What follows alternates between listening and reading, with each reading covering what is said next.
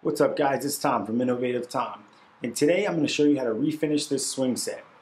We're not going to do the whole thing, I'm just going to do the gymnastics pull-up bars. It's got some beat up wood, some faded plastic, and a really sticky chain. It's really important to take apart the gymnastics bar. It allows for extremely easy sanding and staining. You don't have to worry about getting it on any of the other parts. I'm using 80 grit sandpaper here.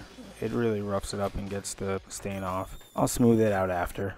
We went with bare wood stain. It lasts about 3 years. Color, it's a dark brown. It's called chocolate. It looks really nice. Here I'm just wiping off some of the excess sawdust. The directions on the stain ask you to put 2 light coats. This is the first coat.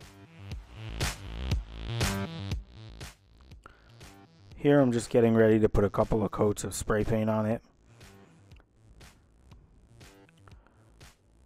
I sanded down some of the plastic bits because there was some old stain on it, and it also makes an easier surface for the spray paint to go on. This stuff was called Meadow Green. It's the perfect color for a swing set, and it goes great with the brown.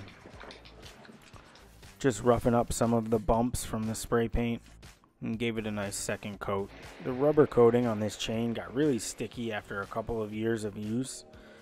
Tried a few different things, and paint thinner didn't work, Goo Gone didn't work, W40 didn't work, gas didn't work, rubbing alcohol didn't work.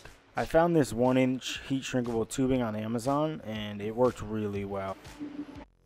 Cutting a couple pieces to length here just to cover that plastic part. It had shrunk a little bit in the summer heat and was a little harder to get on than when I first did it a couple months ago. I used a propane torch. It's probably not the best tool to use for this. If I had a heat gun, I would have used that. It really does the job. As you can see here, it's just shrinking right around the grooves in the chain. Looks really nice. Super bendable too.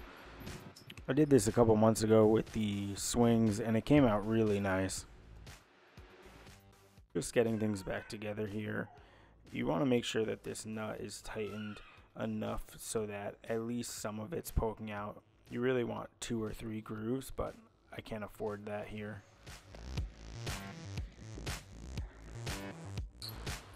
And here I am just setting it up on the swing set. Giving it a weight test. Should be all set for the kids. Hey guys, thanks for checking out my video. Let me know what you thought in the comments below. If you have any questions or suggestions, I would love to hear about them. If you like this video and you want to see more, I should be putting out videos regularly, so subscribe to my channel. Check out my workbench video from a couple months ago, and you can catch me on all the social medias at Innovative Tom and at my website at innovativetom.com.